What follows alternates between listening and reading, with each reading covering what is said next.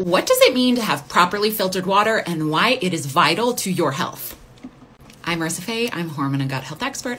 I help women reverse and reduce their symptoms and actually feel better. I do mention a lot in my posts the importance of properly filtered water, and I've posted way back like what that means, but I'm going to give a refresher because there are new folks here.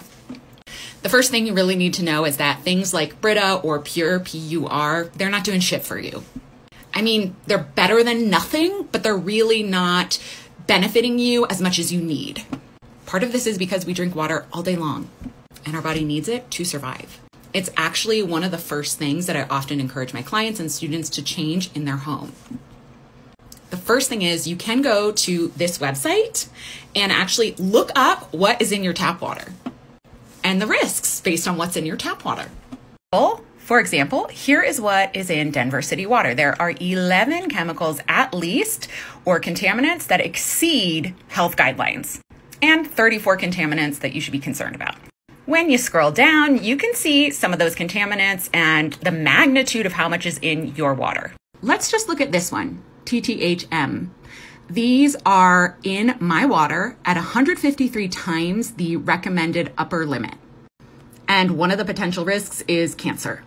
This is why the whole Flint, Michigan thing and, the more stories that are coming out about really shitty tap water in low income areas is so fucked up. Because what's in your tap water could literally lead to what causes you to die. So if you can afford it, you need to be properly filtering that water or picking up some kind of natural spring water source.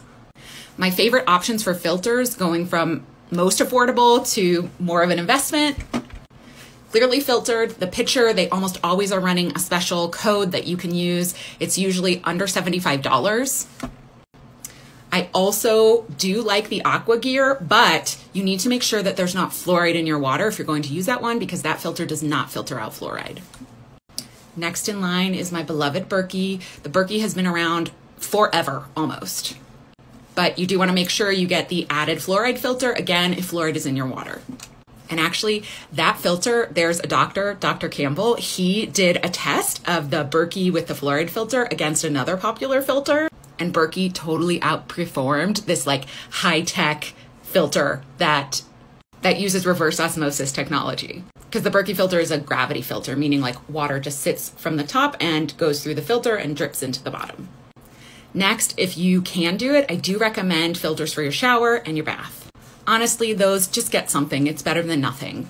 I use one from Pure One. I do love the Berkey shower filter, but they've been sold out forever. But at least something that takes care of chlorine.